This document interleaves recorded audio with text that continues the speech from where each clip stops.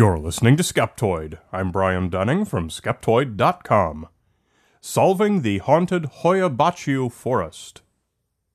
Travel with me now to the depths of darkest Romania, to the old-growth forests of the Apuseni Mountain foothills. We're headed to Hoia-Baciu, said to be the world's most haunted forest. It's home to UFOs, to mysterious red and orange lights filtering through the dense growth at night, disappearing children, odd feelings, and an unexplained circle wherein no living thing can grow. Hoia-Baciu Forest, sometimes just Hoia Forest, is a wooded area atop some high ground amid a cluster of small towns in Cluj County, northwestern Romania. It's only about 3 square kilometers, about 1 square mile. You could walk the path around it in an afternoon. Low green hills and lush valleys dotted with picturesque villages complete the picture, a bucolic vista, in contrast to the brooding murky forest looming from the hill above. Most of the English-language literature is quick to point out that this is in Transylvania. So it is, but Transylvania, which is an historical name, not the formal name of a specific region, comprises most of central Romania. It's the size of the state of Kentucky, a huge region. Throw a wooden stake in Romania, and it will thump into a Transylvanian vampire. The association with a region known for Bram Stoker's Dracula is almost certainly the reason so many storytellers love to point out that Hoia-Baciu is in Transylvania. It is a literally true fact, but a trivial and irrelevant one. Those who write about the haunted forest are trying to make it sound scary. They need to. I found that, by itself, there's really nothing scary about this forest at all. I started out with the work from one of the local experts on the paranormal reports of the forest, Adrian Patrut, who's a professor of chemistry and whose work I was excited to read. I was quickly disappointed, for he is also an officer of the Romanian Society of Parapsychology, and all of his writing I could find on Hoia-Baciu pertains to something he calls bioplasma, four-dimensional space, ectoplasm, and unconscious projections of psychic energy, fields of study that have no data, no observations, and no theory. He does not appear to have applied his chemistry background to any of his Hoia-Baciu work at all. I was left without any sort of solid information to start from. So I moved on and had a look at the famous ghost stories. Perhaps the most popularly told story of Hoia-Baciu is that of a 5-year-old girl who went into the forest and got lost. They searched for her without success. 5 years later, she came out of the forest. Sometimes she's said to have been still wearing the same clean clothes and to have no memory of the missing time. Sometimes she's said to be a completely changed and darker person. I spent hours trying to track this down, and nowhere could I find any reference to what her name might have been, or when this might have happened. Details that are pretty important, and that are usually preserved with true stories. But the anecdotes don't stop with this one girl. Practically all the Hoia-Baciu articles say that many people disappear into the forest, and are never seen again. With some difficulty, I even searched Romanian-language newspaper archives. I found no record of anyone ever disappearing in the forest, and certainly no record of the apocryphal 5-year-old girl. Of course, just because I found no reports doesn't mean it hasn't happened. But consider the tiny size of this forest. If a little girl disappeared, you'd have hundreds of volunteers searching, and in an area this size they could practically hold hands and comb the entire place before lunch. I'm not persuaded there's any truth to this story. A lot of articles about Hoia-Baciu point out that it is geomagnetically anomalous, full of unexplained compass variances and powerful fields that might affect people, or portals to dimensions, or whatever you might like. Basically, magnets, therefore ghosts. Fortunately, this is the 21st century, and it's easy to access databases of geomagnetic data. So I pulled up a map of Cluj, and was quickly disappointed. It's about the smoothest area around. You can go 10 kilometers in any direction and you won't find a natural variance more than about 10% of the Earth's normal magnetic field. Whatever suppositions the paranormal hopefuls might have made regarding magnetism clearly have no basis in reality. So let's have a look at the mysterious clearing where no living thing is said to grow. It's easy to find, as the unpaved main road in the forest goes right through it. It's called the Hoia Rotunda, and it's a vaguely roundish clearing about 2,000 square meters in size, or about half an acre, near the southwestern corner of the forest. Beware of photos you see of it on the internet. Some show a perfectly circular clearing, which is a misattributed photo of unknown origin. Hoia Rotunda is not even close to perfectly circular, as you can see on Google Maps.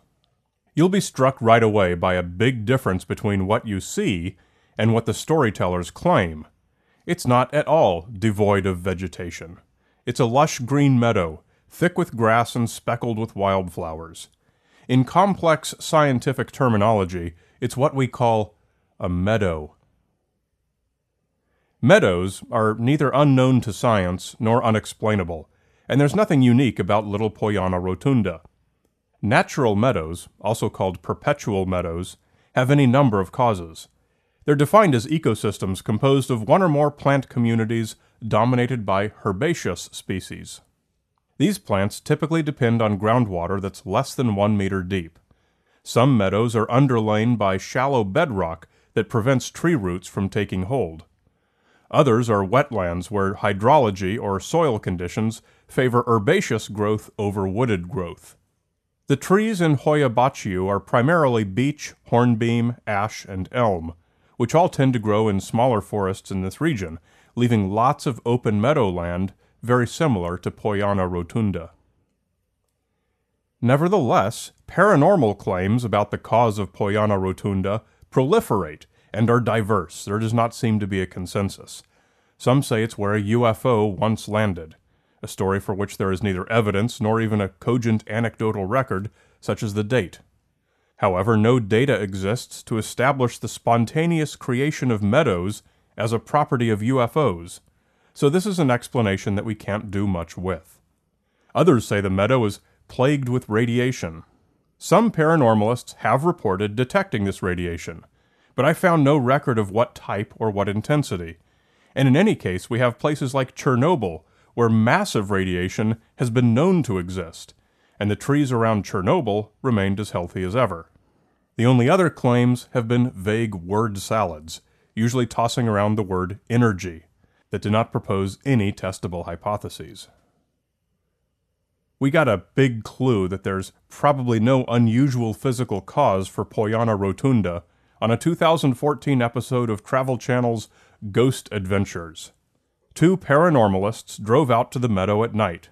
Why they chose to avoid the convenience of daylight was not clarified, and walked around the meadow with various types of video cameras and a little gadget sold commercially to weekend ghost hunters called a Mel meter that incorporates a thermometer, motion detectors like those in a cell phone, and an inexpensive version of an electrician's EM detector. They did not explain how or why they thought this device might be useful, and in any event, they did not show it detecting anything. The only thing that happened in this segment was that one of the hosts had, or pretended to have, some kind of panic attack. They attributed it to energy, but made no effort to either characterize or measure whatever they thought that meant. And thus ended their impressive investigation of Hoia-Baciu. More than anything else, their barrel-scraping performance certified that there's nothing interesting to see or detect at Hoia Rotunda. And this brings us to another of the reported phenomena at the forest: strange red lights. But as with the other reported paranormal things, descriptions of these are all over the map. Whenever this happens, we usually find it's because different people are not all seeing a single same phenomenon. They're all seeing different various things. In this case, the guys from Ghost Adventures, having found nothing at Hoia Rotunda, continued driving around until they saw a red light in the distance. From their video, which was not of great quality, it looked like a stationary distant red light. As they filmed it, they described it as a huge moving ball of light. They indicated their belief that it was within the forest, not outside. However, nothing further happened in the segment. Let's remind ourselves of the tiny size of Hoia-Baciu. At its very thickest, it is less than 1 kilometer wide. There is no point in the forest further than a couple hundred meters from the road. It is easy, flat terrain. If these so-called professional investigators had an actual physical manifestation in their camera lenses, is there any reason why they shouldn't go after it, follow it, at least walk toward it? No such action made it onto the television show. Could there be a reason for this? The towns surrounding Hoia-Baciu aren't huge, but there's at least one radio mast at TVR Cluj, just at the base of the hill the forest is on, and Cluj International Airport is only 10 kilometers away with its runway and incoming aircraft landing lights lined up almost exactly toward the forest. Whether the source of the distant light in their video might have been one of these, or another vehicle on one of the roads, or something else, I certainly wouldn't be able to hazard a guess, but it's most telling that whatever follow-up they made did not make it into the final cut of the show. Call me a cynic, but my guess is they did investigate the light, as almost any of us would, and soon found that it was unremarkable.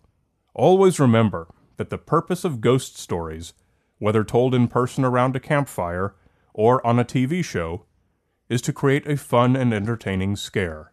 It is not to investigate or solve anything. I often point out that my idea with Skeptoid is not to be inherently negative, not to simply tell people their ghost stories aren't true, not just to rain on parades. There are positive lessons to take home from every urban legend, even from those that lack the proverbial grain of truth. There doesn't seem to be anything interesting or unexplained about Hoia-Baciu, so perhaps our treatment of it is best left as a footnote in a guidebook. Enjoy the ghost stories, enjoy the creepy atmosphere, but don't worry too much about disappearing for 5 years. You're listening to Skeptoid, a listener-supported program. I'm Brian Dunning from Skeptoid.com.